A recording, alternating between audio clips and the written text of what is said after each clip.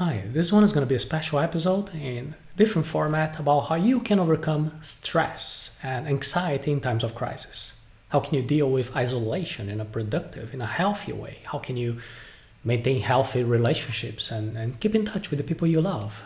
See, in times of crisis, we are stunned by an avalanche of worrisome news and also fake news. And all of this may further increase our restlessness. What can we do about it?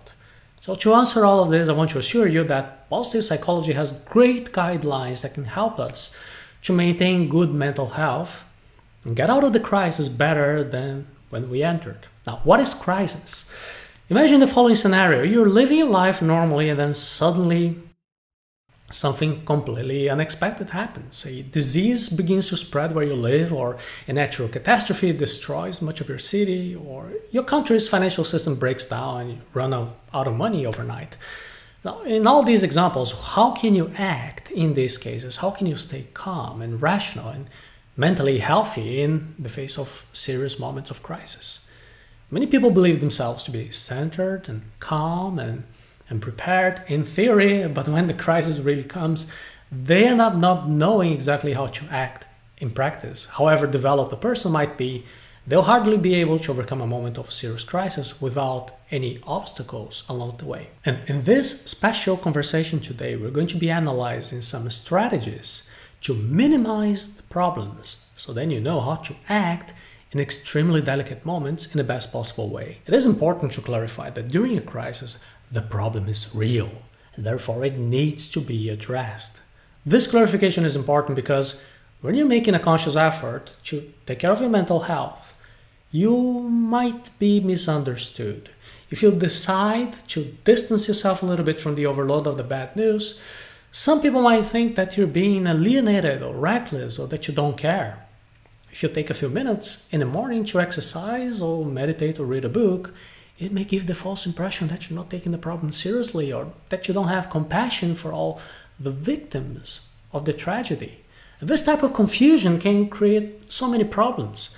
It is because you take the problem seriously that you must know how to take care of yourself, of your mental health, to draw a limit on the amount of news that you allow to enter in your life, to prioritize the minimum amount of well-being you need, with physical exercises, with mental clarity, with good nutrition, with a productive day, with learning, with restful sleep. Only when you are strong and healthy, then you have the ability to face a crisis. And because of this, all the cares for yourself that we present in this special episode in no way mean that you're ignoring the real problems. You need to know how to face the problems in the best possible way within your reality.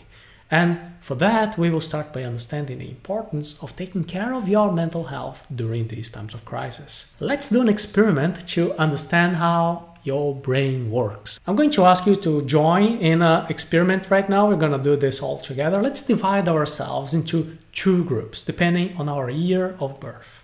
If the year of your birth is an even number, then please close your eyes right now. If your year of birth is an odd number, then you keep your eyes open. Ready? Okay, very well. Now let's do the opposite. Whomever was born in an odd year, please close your eyes. And those of you who were born in an even year, please keep your eyes open. Ready? Okay, very well. Now everyone can keep your eyes open. And take a look at this drawing that will appear quickly in our screen. Okay, now let's use the comments below the video to write whether you're part of the even or odd group, and also write what you saw in the drawing. Pause the video now. Are you ready? Did you write it here? It's likely that a larger proportion of people who were born in even years interpreted the drawing as being a duck, and whoever was born in an odd year interpreted the drawing as being a rabbit, because these were the images, the previous images, that may have influenced your interpretation. Your mind can be a more serious problem than the crisis. This simple example of the optical illusion shows us how fantastic the human mind is. It can be our greatest ally, but it can also be our worst enemy. However big the crisis you're going through, the mind has the capacity to make everything even worse, depending on the way you interpret reality, depending on the reference sources that might be influencing your head. One of the skills of our mind is the ability to anticipate problems. We imagine what can happen in the future and then we seek to act accordingly. And this is a very useful skill for our survival. The problem is that our mind may end up exaggerating. We may end up anticipating so many problems that the result is anxiety, nervousness, and unnecessary agitation. In times of crisis, this is very common. It is difficult to think of anything else. We see and hear all day long news and comments about what is happening. We are in this constant state of alert, and many people end up having trouble sleeping, and that only makes the problem worse. The solution to this case is not to remain alienated from what is happening. Staying well informed during an epidemic or flood or economic depression is essential for you to be making good decisions and minimizing damage. Trying to pretend that nothing is happening, that is a process of denial. It is escape from reality. And this denial can also bring more anxiety, more nervousness, in addition to causing several other problems for you and also for those around you. The way out is to turn your mind into your greatest ally. The way you react to events is under your control. Moments of crisis are absolutely beyond our control. There is no individual action that we can take to completely prevent a virus from spreading around the world, an earthquake to happen, or an economic bubble to burst. The only thing that is under our control is the way we react to these events. Most people react impulsively, exaggerating emotions like fear or anger or even panic. And this is common and even natural at first. However, as soon as that initial shock passes, we need to be very careful that our mind does not turn the problem into something bigger than it really is. We need to accept reality and find a way to face the problem in the best possible way. And the first step in this is to replace the destructive thoughts that cause discomfort with useful, constructive examples and references and stories. At the same time that a crisis brings horrible events, it also generates positive stories. There are stories of people helping each other to overcome isolation and disease and hunger.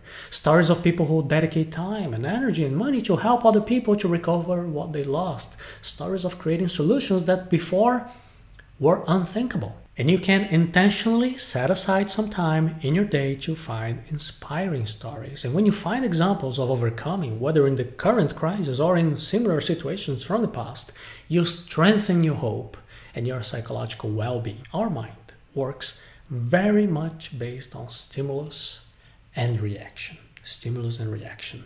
If you only feed your brain with bad things, your reactions will be bad. If you feed your brain with good stories, your actions will also be good. So be very careful with your sources of information. Follow one or two serious sources that bring useful information for you to get through the crisis, but don't follow sources that just do more harm than good. Take it one day at a time. In long-term crisis, experts begin to outline future scenarios and predictions of what may happen in a while. They count the number of people who will die, how much the investments will fall, and how long it will take for everything to be just the way it used to be before. This information is important for making some strategic decisions in the political and economic level. What you always have to ask yourself is whether or not this information is useful for you, for making your day-to-day decisions. One strategy that reduces your anxiety levels is to focus on the present moment and live one day at a time. And the best way to train your brain to focus on the present moment is to use meditation techniques. It is quite simple. I'll explain to you the minimum you need to understand so you can get started today. Meditation is a training in your control of attention. You know those moments when you're trying to study or to concentrate to read a book, but it's difficult. After a few minutes, you start thinking about other things to do. So this is the type of a situation it's difficult for you to keep track of your attention. You would like to dedicate your attention to your study, but it seems that your attention is just going elsewhere. So what you can do attention training just by paying attention on your breathing. Use your breath consciously, trying to focus your attention exclusively on the air entering and leaving your nostrils. Eventually, your mind will start to think about other things, about how the crisis will unfold. And then as soon as you realize that your mind is no longer focused on your breathing, you can gently bring your attention back to the air entering and leaving your nostrils, and that's it. You don't have to force yourself to not think. What I'm going to be doing is just to train the ability to observe your thoughts and let those thoughts go away. Ideally, your mind should already be trained to do all of this before the crisis will happen, but it's never too late. You can start practicing meditation, presence, and conscious breathing, all of that today. These are skills, so just like any other skill, you can improve little by little, day after day, and then every time you practice, you're going to be advancing. Acknowledge, accept, and learn to deal with your emotions. The most common emotion to feel in times of crisis is fear. We almost always classify fear as a bad emotion, right? But the truth is that fear has a function of protecting ourselves in situations that would put our lives at risk. Fear is an evolutionary advantage in how human thinking works, because then we can become more aware of the dangers. We can increase the likelihood of staying alive. The absence of fear is not a virtue, it is a vulnerability. Without fear, you would take reckless actions like driving without a safety belt, you would be facing some angry animal, or expose yourself to unnecessary contamination like in the middle of a pandemic. There is no use in trying to suppress or deny your fear. Instead of that, you can acknowledge that you are afraid. And you can accept that the crisis will really make other people afraid as well. So you don't deny the fear, but you learn to deal with it. Fear becomes a bad thing when it starts to arise in situations when you are not at risk. And once again, here we have our mind anticipating problems that today, right now, do not exist. Let me give you an example. If you're in the middle of a pandemic, it is natural for you to be afraid of getting sick. The problem of this fear getting out of control is when you make yourself suffer as if you would be already sick when you're not. The way out of this is the same one, is to focus on the present moment. If you're not sick today, right now, what can you do? You can take precautions to decrease the chances of getting ill. You can wash your hands properly, for example. Now, if you have already fallen ill, you can take steps to heal as quickly as possible and also to not contaminate others. What you cannot do is to be suffering exaggeratedly, as if you already had a disease that you don't actually have. Many of our fears are based on traumatic situations that we go through. For example, the illness or death of a loved one that can alter the relationship we have with our emotional world. This brings the fear that similar situations will happen again and again and again, even though there is not much logic behind that fear. The best way to manage your anxiety in this case is to listen to the message of your fear. This will require a pause, a reflection, a certain self-knowledge. You can look for a quiet place and start to wonder why you're feeling that fear. If there is any past trauma that might be influencing you, if your reaction is not being exaggerated. You can even write your questions and answers down, because writing is a very good way to organize better your thoughts. Now at Arata Academy we have the happiness course, in which we have activities using expressive writing that is proven by positive psychology to be a very good practice for your psychic well-being. Now, when fear is absolutely out of control, we have a situation that can be classified as panic, and panic is different. It is a fear that comes from all directions. It's everywhere without understanding why. Since it's something bigger, panic requires a different response with professional monitoring. Panic and other mental disorders need professional monitoring. If you would fall on the floor and break an arm, what would you do? Would you go to the internet to find ways to fix a broken arm? Or would you go to a hospital so you could find an orthopedic doctor to take care of your arm? The answer seems quite obvious when we're dealing here with physical health problems. But when it comes to mental health, it seems that some people have the tendency to want to heal themselves or just pretend that there is nothing wrong. If your fear during the crisis is absolutely out of control, if it's causing you panic attacks, severe anxiety attacks, or even obsessive compulsive behaviors, do not try to solve it by yourself. Look for a mental health professional, like a psychologist or psychiatrist. Ask your friends or family to help you to find some professional. Admit to the world that you're experiencing a health problem that needs professional monitoring. Now, of course, you can use the internet to find more details about your condition. There is the whole collaboration between doctor and patient. The patient needs to be informed in order to be able to report the symptoms correctly and also to make conscious choices together with the health professional. This means that there is a collaboration for the treatment, and the treatment is conducted on a case-by-case approach but the health professional who has the experience of having already helped so many other people. In crises that require social isolation, such as quarantines that are imposed during an epidemic, you can still consult with healthcare professionals remotely. You can use the internet, you can use the phone. Keep in touch with the people you love. During a serious crisis, practically everyone around you is affected. An epidemic affects everyone. A flood damages the entire city. A banking crisis leaves everyone without money. This means that everyone is experiencing similar problems. Now, if everyone is having similar problems, this is a very good opportunity for you to open up more to the people you love. You can share your feelings. You can say how much you love each other. Think of creative solutions for small, practical daily challenges. Cultivating good relationships is always a good idea, but it is even more valued in moments of crisis. You can call your relatives, you can call your friends, you can call people you haven't seen in a long time. And when you do that, first, offer help. Ask how they are doing, what they need, how you can help. Then you can also share your emotions. If you need, you can clearly state that you need help without fear of exposing your vulnerability. And if you don't want to talk about the crisis anymore, you can try other topics. Remember positive stories from the past. Show gratitude for everything that you have been through together, and comment on any interesting book or series or movie that you have seen. Video calls can be a very good way to reduce the feeling of isolation that a crisis causes. Today, it is possible to even put multiple people on the same call. You can have kind of a virtual meeting with your friends, with your family. All these shared activities will help a lot. You can arrange people together to read a book or to watch a series together, or even to follow an online course together. And then you can make periodic calls to comment on the last chapter of the book, or the last episode, or the last class. If you're one of the people who say that you don't have friends, you have no family members to talk to, you can offer yourself to work in groups of online volunteers who are available to chat with the elderly, the sick, or other people in need. In this type of action, while you are helping other people, you're also helping yourself by feeling yourself useful during the crisis. This can also be done with your neighbors. If you have more financial or physical or psychological conditions than other people, you can offer some help to, buy groceries or keep their house in order, or to carry some packages.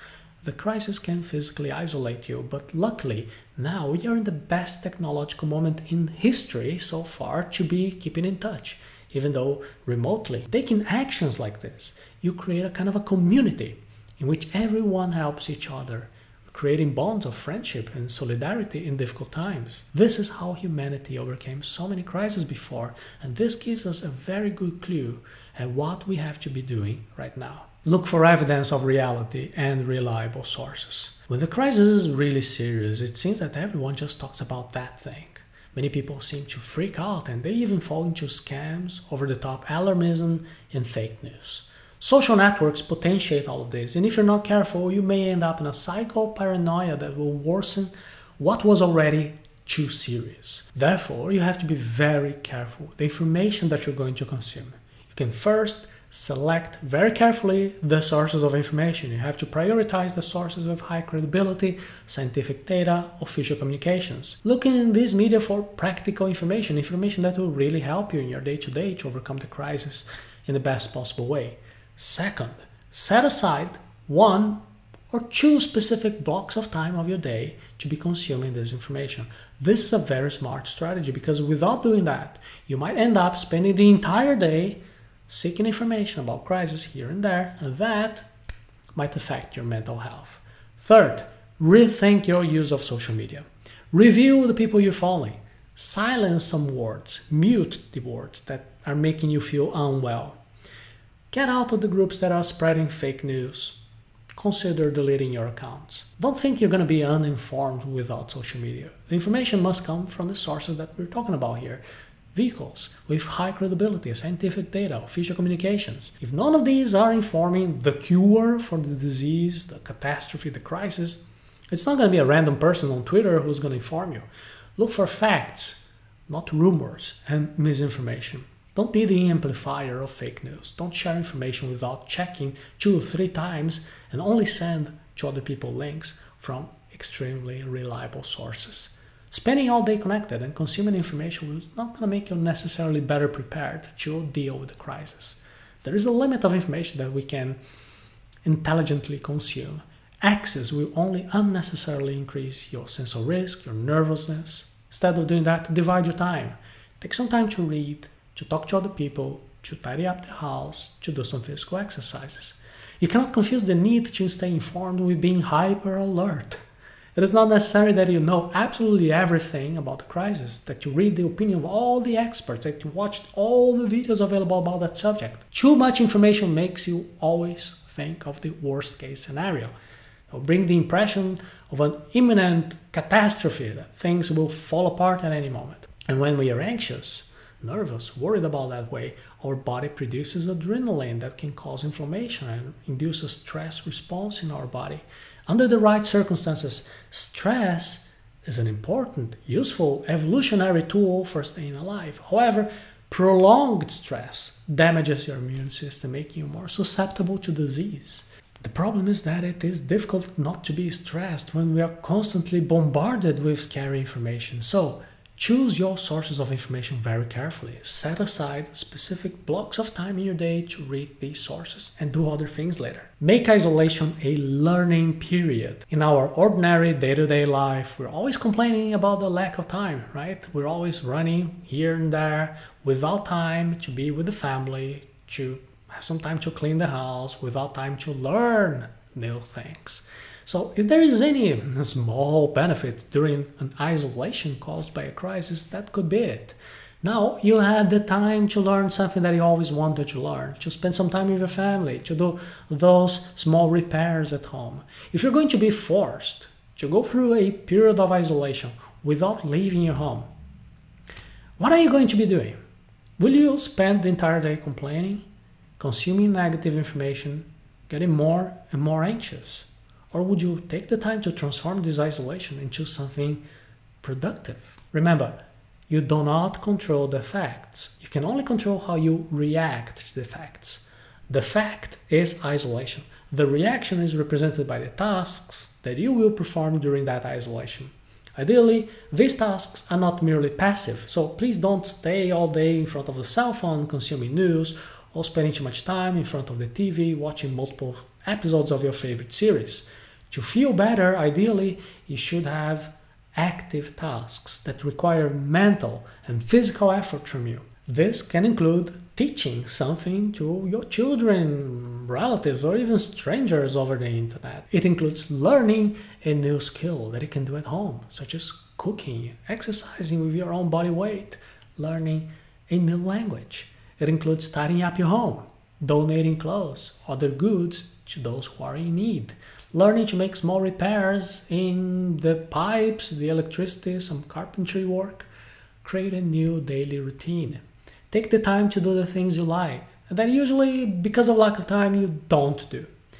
Use these pleasurable activities as a way to emotionally regulate your fears and anxieties about what is happening. Remember to include physical activities in your routine. You can practice yoga, calisthenics, dance, stretching, any other activity that you can do at home with little or no equipment. The goal here is to maintain your fitness, to improve your immune system, to take care of your health in general.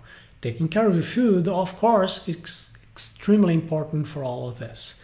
Except that in crisis situations, your life will be different. There is no point in wanting to deny this.